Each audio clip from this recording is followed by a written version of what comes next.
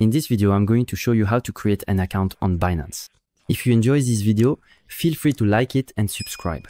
The first step is to go to Binance. You can use my affiliate link to get a 20% discount on your future fees on Binance and earn a €100 bonus. You will find the link directly in the video description bar or as the first pinned comment under the YouTube video. All you have to do is click on it and you'll be automatically redirected to Binance. So to sign up, you can do it using a Google or Gmail address or directly with Apple if you're on a Mac. You can also simply enter a regular email address or a phone number. Personally, I'm going to enter my email address directly, so I click on sign up with email. Next, you enter your email address, check the box to accept the terms and conditions, and click next. Then you'll receive a verification code at your email address. I'm going to check my Gmail. And as you can see, you should normally receive an email. You just need to open it and you'll see your verification code displayed here. You can copy and paste it and then enter it directly into the field. Then you'll need to set a password.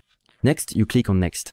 After that, if you clicked on my affiliate link, you should normally see my referral code appear, which will allow you to get your welcome bonuses. So it's really very useful, Don't hesitate to use it. If you haven't entered it yet, you can simply enter the code shown here, RH9S25AL. Once that's done, click accept the terms and then click next. You can choose whether or not to stay logged in on the device directly. Click yes, that way it's easier. And then the next step will be to verify your account.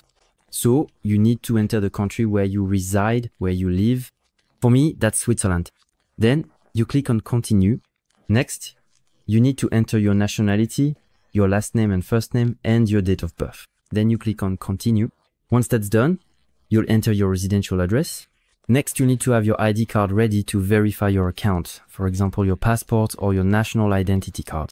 You can either do this directly on the web, on your computer, or switch to your mobile phone. So if you want to do it on your mobile phone, click the link just below. And if you want to continue on your computer, click continue. So here, same thing, you select the country where your ID card comes from.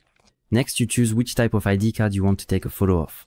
Then again, it asks you if you want to do it on your mobile phone or continue on your computer. If you already have scans of your ID card, that's perfect. You can click here. But if you want to take the photo directly, then continue on mobile. Next, you get a secure link. You can scan it with your phone's camera or simply send the link to yourself, for example by email, and open it on your mobile phone. So like this. So here I scanned the QR code with my mobile phone. You're gonna take a photo of your ID card.